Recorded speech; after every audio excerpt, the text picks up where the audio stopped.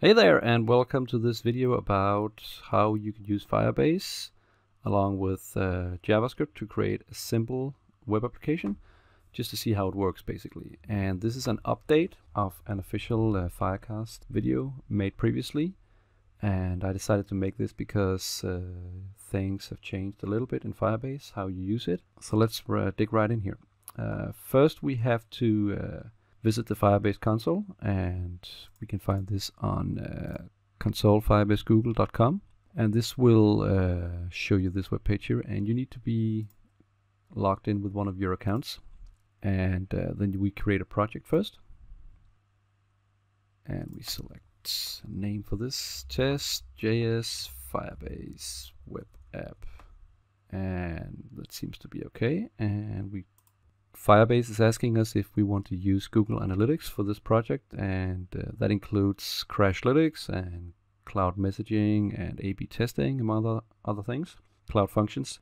It is not really that relevant to this small demo project here, but if you have a real-world application, maybe a mobile app, it can come into handy to know why your mobile app crashed, for instance, to have Crashlytics enabled for that. But we're just going to disable it and hit create project. So now Firebase is going to create this new Firebase project, and actually Firebase is not just a database, it's a complete development stack that you can use to host your applications. You can also use cloud functions to do server-side code, and a lot of other cool things.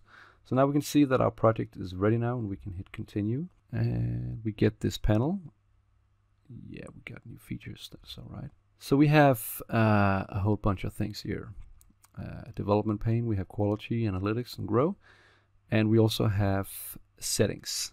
And then we have this panel here where we can actually use Firebase for iOS and Android, and also the web. So there are, and also Unity. And there are official API and SDKs for that. So you decide whatever you want to use. If we go to develop, we can see we have authentication, database, and storage and hosting, functions, and machine learning kit, and it is a whole development stack or development platform that you can use to kind of provide the backend for your web application or mobile. But we're going to do this. We're going to select the web, and then we need to register an app.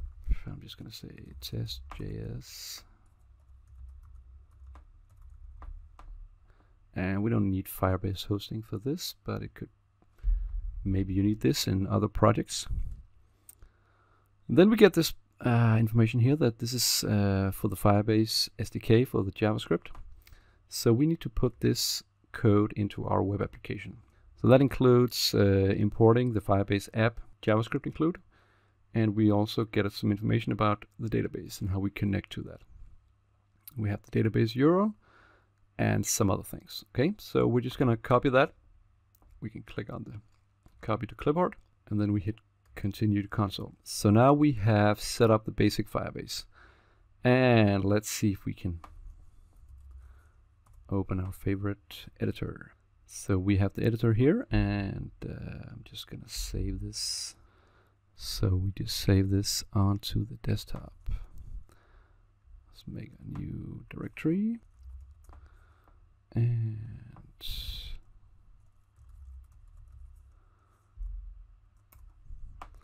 okay, so now we have index.html, and we're going to make some HTML boilerplate. I'm going to zoom in a little bit here, and now we need to actually copy the stuff that or paste in the stuff that we copied before. So now we have the required code for actually connecting to our Firebase database. I'm just going to format this. Whoops. Okay, I'm not going to format this. But we need something more, because we have Firebase app, and we need another include, basically. And the other include that we need, and that's the change from previous Firebase versions, is that they have separated some of their functionality in different JavaScript files. So for instance, the database. You can include Firebase database, and that will give you the required methods for connecting to the database. Alright, so we have this basic web app setup with Firebase here now. And if we should make a small demo how this works, we can start by making an H1 here, and we can give it an ID of, we just give it an ID of big one here, and then we want to get some information from Firebase and actually output it in this H1 here. So we can see in the code where we are initializing the app with this configuration. Now we need to type in a bit of JavaScript. So we make a variable, we get the big one, get the element by ID, and we get big one here, all right? So that's just going to get the H1 element. Now we need to have a reference to the database. So we use Firebase database, and then we need to get a reference to that, and then we want to access the element called text. So that could be anything, whatever we decide. And then we instruct Firebase or JavaScript that we want, whenever there is a change inside the database, because it is a real-time database, and whenever there's a change, we want to put the information into this H1 with a big one here, and we have a reference to that. So we're going to say value, and we're going to take the big one reference or the variable here, and get the inner text and set that equal to, whoop. Okay, so we're gonna get kind of the data from the database whenever there's a change, and then we're gonna take the value from the database and put it into the big one inner text. So that should be, hopefully it works. Let's see what happens here. If we head back to our, first of all, if we go back to the web page and we launch it in Chrome, we don't get anything right now. And if we check the inspector, so we can see there is actually nothing right now. And if we go to the database in Firebase, so this is a NoSQL database, meaning that it's not a relational database. It is based on either JSON objects or documents and not tables. But when we get into the database, we can select between Cloud Firestore and also the real-time database.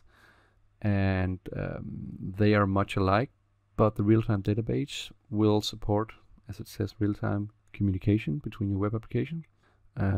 There are small differences between these two databases, and you can check on Google to see the differences on those. But if we create a new real-time database, we can see that we need to decide if we should start in log mode or test mode.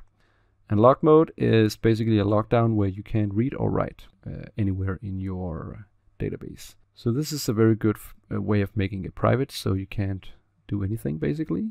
If we want to debug or test a little bit, just development, we can do test mode. So this is the opposite. That's gonna allow basically everyone to read or write to our database. So we're gonna do this here, as it is only a demo app.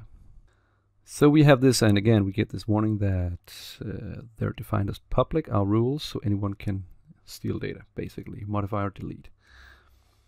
So you should clearly think about the security rules if you have a production database here. Okay, but if we go in here, we can create a new node here, and we recall that we did text. Oh, we did text. So this is the reference that we're looking for, or the child node.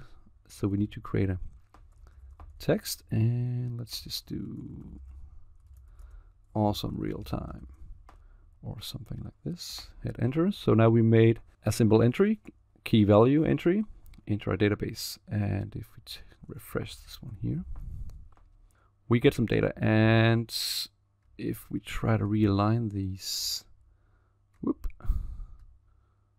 if I can force Chrome to do this, I don't know. Whoop. So we can see here that it is it is actually updating live when we change some of the data, okay? And let's say you were using PHP or something more traditionally, then you would need to refresh your browser to get the update, but not right here.